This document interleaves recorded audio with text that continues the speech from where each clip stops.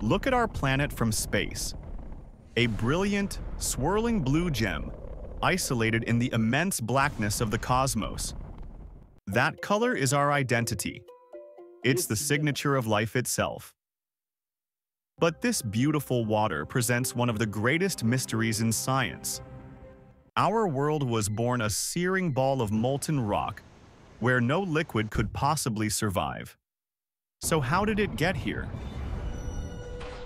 The journey of Earth's water is an epic tale of chaos and chance, involving violent cosmic deliveries and a planet-wide recycling system so vast it's almost impossible to comprehend. This is the story of where our water came from, and the incredible journeys it has taken. Picture the early solar system, a chaotic construction zone. Our infant Earth is a glowing inferno, constantly hammered by massive asteroids and comets. Any water present at its birth would have instantly vaporized into the void. So, scientists believe the water arrived later. The prime suspects are comets, often called dirty snowballs or icy dust balls. These ancient relics, hurling in from the frozen outer reaches of the solar system, are packed with water ice. In a cataclysmic period called the Late Heavy Bombardment, they rained down upon our planet, delivering vast quantities of water over millions of years. But comets weren't the only deliverers.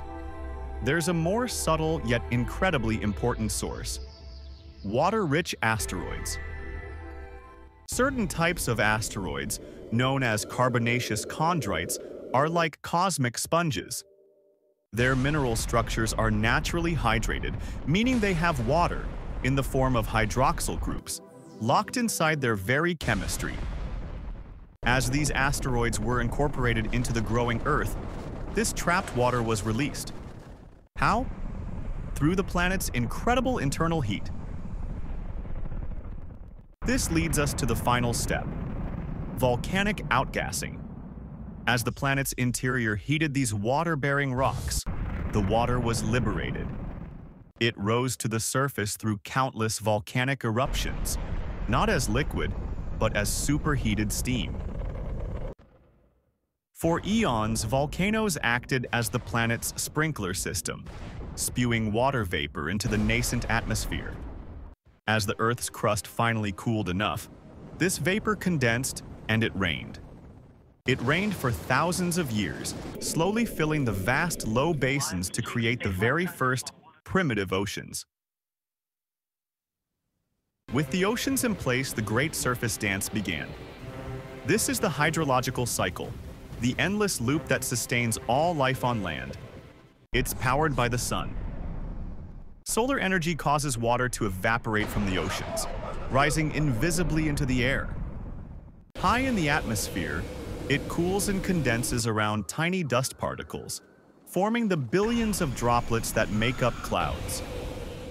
Winds carry these clouds across continents, where the water falls back to Earth as rain, snow, or hail.